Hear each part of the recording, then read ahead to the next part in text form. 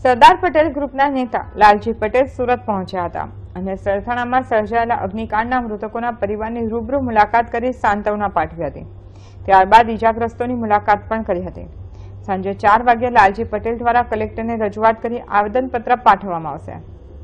સરથાણામાં તક્ષશિલા આર્કેડમાં સર્જાયેલા અગ્નિકાંડમાં 22 માસૂમોની જિંદગી ભૂંજાઈ ગઈ છે। લોકોમાં રોષ જોવા મળી રહ્યો છે અને જવાબદારો સામે કડક કાર્યવાહીની માંગ કરવામાં આવી રહી છે। દરમિયાન સરદાર પટેલ ગ્રુપના નેતા લાલજી પટેલ સુરત પહોંચ્યા હતા અને સરથાણામાં સર્જાયેલ અગ્નિકાંડના મૃતકોના પરિવારની મુલાકાત કરી હતી અને જણાવ્યું હતું કે ગુજરાત અને સુરત માટે કાળો દિવસ કહેવાય। સરકાર દ્વારા કોને બચાવવામાં આવી રહ્યા છે? મૃતકના પરિવારજનોએ જણાવ્યું કે ક્લાસીસ સંચાલક ભાર્ગવને ખોટી રીતે ફસાવવામાં આવી રહ્યો છે અને મોટા મગરમચ્છોને બચાવવામાં આવી રહ્યા છે અને એવા લોકોને 10-10 વર્ષની સજા કરવામાં આવે તેવી પરિવારજનોની માંગ છે। સીટની રચના કરવામાં આવે અને તપાસ કરવાની સાથે જ ફાસ્ટ કોર્ટમાં કેસ ચલાવવામાં આવે તેવી પરિવારજનોની માંગ છે।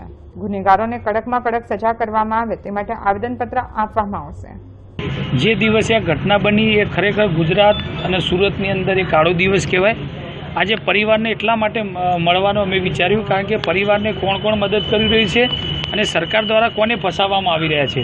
આજે પરિવાર દ્વારા ના આગેવાનો દ્વારા જ કહેવામાં આવ્યું કે જે ભાર્ગવ પટેલ છે સંચાલક એને ખોટી રીતે ફસાવવામાં આવી રહ્યો છે અને જે મોટા મગરમચ્છ છે કે ખરેખર જેને પરમિશન આપી બિલ્ડિંગની ફાયર બ્રિગેડના લોકો છે, જીબીવાળા છે, તો આવા લોકોનું ઉપર કોઈ એક્શન લેવામાં આવતી નથી।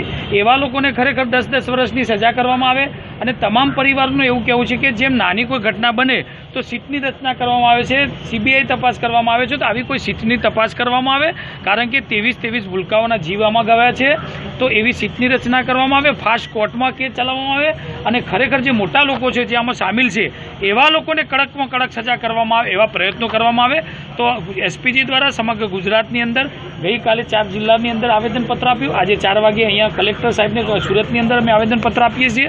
એટલે સાચા લોકો જે ખરેખર સાચા લોકો ફસાય નહીં અને જે ગુનેગારો છે એમને કડકમાં કડક 10 વર્ષની સજા થાય એવા પ્રયત્નો કરવામાં આવે એ માટે મુલાકાત લેવામાં આવી અને સમાજ દ્વારા અને સંગઠન દ્વારા અમારાથી પરિવારની જે મદદ કરવામાં આવે એના માટે અમે આજે રૂબરૂ મુલાકાત કરવામાં આવી। જો સમગ્ર ગુજરાતની અંદર ખાલી કહેવાની વાતો લોકો કરતા હોય છે વિકાસની, પણ દરેક જગ્યાએ આ રીતને બધું અંધાપડ ચાલી રહ્યું છે, ભ્રષ્ટાચાર ચાલી રહ્યો છે।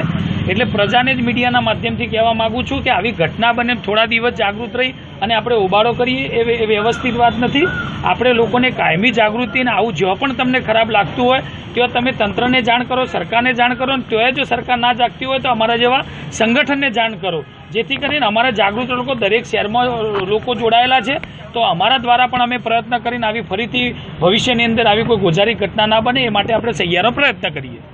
તંત્ર દ્વારા જે નિર્ણય લેવા આવનારના દિવસોમાં જો ન્યાય નહીં મળે શું કાર્યક્રમો આપવામાં આવશે? જો પહેલાં તો ન્યાય મળે એ માટે મેં કહ્યું કે તમામ કલેક્ટરોને આવેદનપત્ર આપી, ગઈકાલે પણ અમે આવેદનપત્ર આપી ચૂક્યા છીએ, આજે પણ આપવાના છે અને આવતીકાલે પણ આપવાના છીએ। તો ન્યાય મળે એ માટેના પ્રયત્નો કરીશું, સરકાર ઉપર પ્રેશર બનાવી અને જો કમી રહી ગયું હોય અને જે ખોટા લોકોને ફસાવવાનો પ્રયત્ન થઈ રહ્યો હોય અને જે ગુનેગાર છે એમને બચાવવાનો જે પ્રયત્ન રહ્યો એમને સજા થાય એ માટેના અમારા પ્રયત્નો હશે।